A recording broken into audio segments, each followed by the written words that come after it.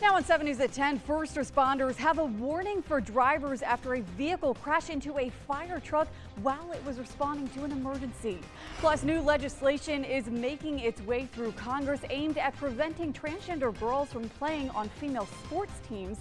This as the Department of Education works on a proposed rule in their favor. And a new first-of-its-kind nasal spray is now FDA approved, one that is said to help treat migraines. Thanks so much for joining us tonight on 7 News at 10. Before we get to those stories, a 7 News alert. The Lawrence Police Department is asking for your help locating a suspect accused in a morning shooting at a local bar. Here's a look at the suspect. Officers say 31-year-old Aaron Butler is armed and dangerous. Investigators believe Butler shot and injured a person at Topic Lounge on West Main Street in Lawrence early Sunday morning. The victim was taken to the hospital. If you have any information about the shooting or have seen Butler, you're asked to call the Lawrence Police Department. Turning now to weather, let's get a check-in now with meteorologist Dan Bickford for a look at your local forecast. Dan, a nice day to maybe stay inside, bundle up, and hang out for the day. Yeah, in that way, it was a nice day. Certainly Yes. not the prettiest of days. A sign of things to come in terms of cooler weather that's going to be taking over for the first part of the week. The rain is gone. Clouds will be left behind. We may see some patchy fog overnight tonight and into tomorrow morning. Still looking at 30s and 40s. Temperatures aren't a whole lot different now than what they were a couple hours ago. In fact, those numbers will hold relatively steady overnight. Mainly upper 30s in the upstate, some mid 30s in the mountains. The higher elevations may approach freezing, but most folks stay above freezing. Watch for some patchy fog overnight. Decreasing clouds tomorrow, close to 60 for highs in the upstate. We'll stay in the 40s in the mountains, below normal temperatures for tomorrow afternoon. And we could be in for an area-wide freeze tomorrow night. We'll look at that in the forecast for the rest of the week coming up. Dan, thank you. Early this morning, the Duncan Fire Department says one of their engines was hit by another vehicle while crews were on the scene responding to an accident on Interstate 85. No first responders were injured, but the driver was taken to the hospital.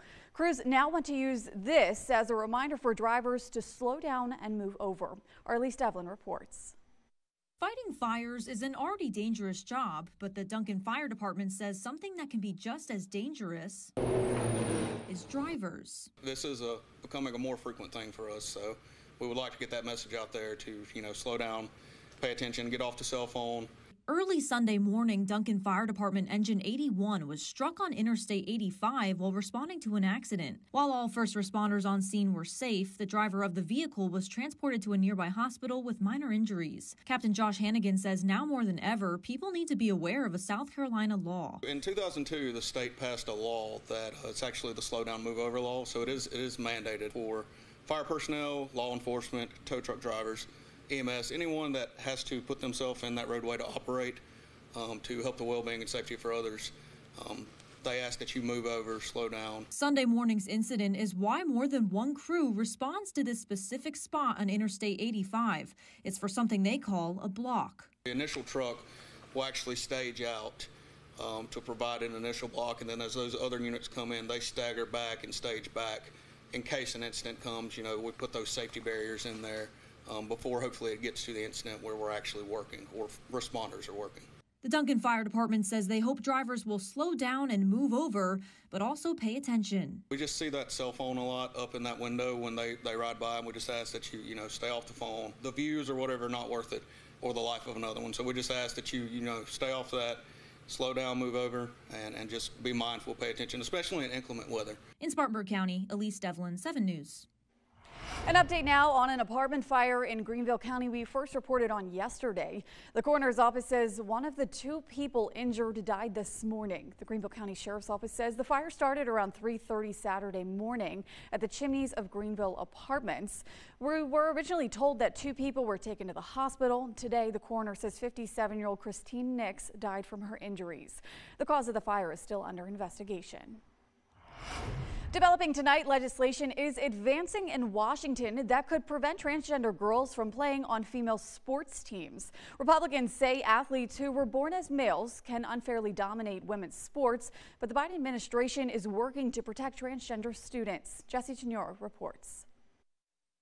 It's unsafe, it's not fair, and it's wrong. While better known for football, this former girls basketball coach is leading the effort in Congress to ban public schools from allowing anyone assigned male at birth to participate in women's sports. Let girls and women participate against each other in basically a fair fight.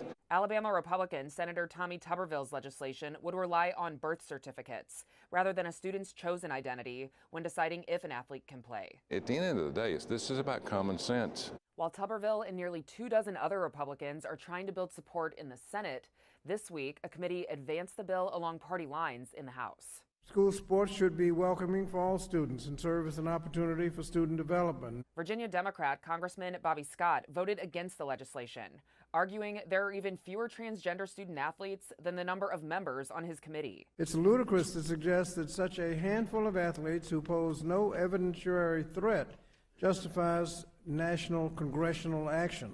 Scott said lawmakers should instead focus their time on unequal pay, sexual abuse, and lack of resources in school sports. Address the real issues facing student athletics. On its own, the Biden administration plans to release changes to Title IX in May. A spokesperson confirmed the Education Department is working on a proposed rule protecting transgender athletes, but couldn't give a timeline on when it will be released. In Washington, I'm Jessie Tenor. West Virginia is now asking the U.S. Supreme Court to allow the state to enforce its banning law banning transgender athletes from playing on female sports teams. Judges have recently overturned similar laws in Montana and Utah. More legislation is being pushed in this case aimed at protecting union workers who go on strike from losing their health care. Senators say several companies in labor disputes have taken away insurance from striking workers. This new act would fine companies who do this between $75,000 and $150,000 per violation. And a new breakthrough drug by Pfizer is now approved by the FDA, one that is set to treat migraines. Will Lewis explains. The announcement was met with a lot of optimism. Pretty groundbreaking that this is available now. It's the first in its class that is available as a nasal spray. Dr. Megan Donnelly is the lead neurologist and head of the Novant Health Comprehensive Headache Center. She's seen her share of patients suffering from migraine headaches. People have a lot of, missed work. It's one of the highest costs to emergency departments because when patients are in pain, they seek care. It's not just in Charlotte. There are close to 40 million people dealing with migraine headaches nationwide. Donnelly says delivery of the Pfizer drug Zavpret nasally will help those who can't take pills, and it gets medicine into the bloodstream faster. I think it'll be case by case, but I think that there's certainly some hope that we have for each time a new medication becomes available. Donnelly says it will also help people cut down on taking large amounts of over-the-counter headache medication. Plus, Pfizer lists the drug as fast-acting, which according to FDA standards is 2 hours. But in the case study of the nasal drug, some patients have seen relief in 15 minutes during the trial period. We definitely are welcoming any new technology, new science that comes forward for the treatment of this terrible disease. March Madness kicked into overdrive this evening as college basketball teams all over the country learned their NCAA tournament opponents and destinations, and several of those programs have area connections. Todd Summers joins us now with more on the excitement. Todd.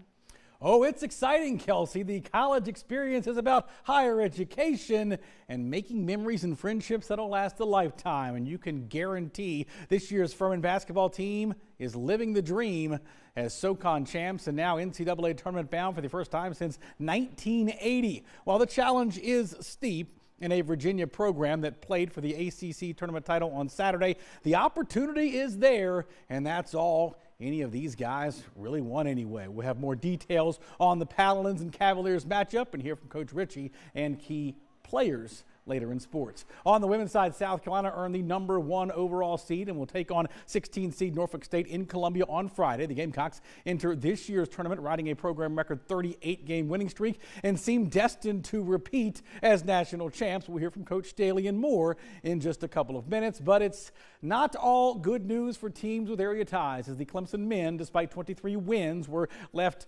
outside looking in at the 68-team field. While Brad Brownell's crew can claim victories over several teams that did make the dance, including 3 over NC State and another over Duke. They are not in. We will find out coming up in sports if they were in the NIT. Kelsey? Thank you, Todd. Still ahead on 7 News, another massive storm is on its way to California while the state deals with flooding this weekend from recent rain and snow. And what is that smell? An algae bloom in Florida is causing thousands of fish to wash up on shore, but spring break travelers don't seem to mind.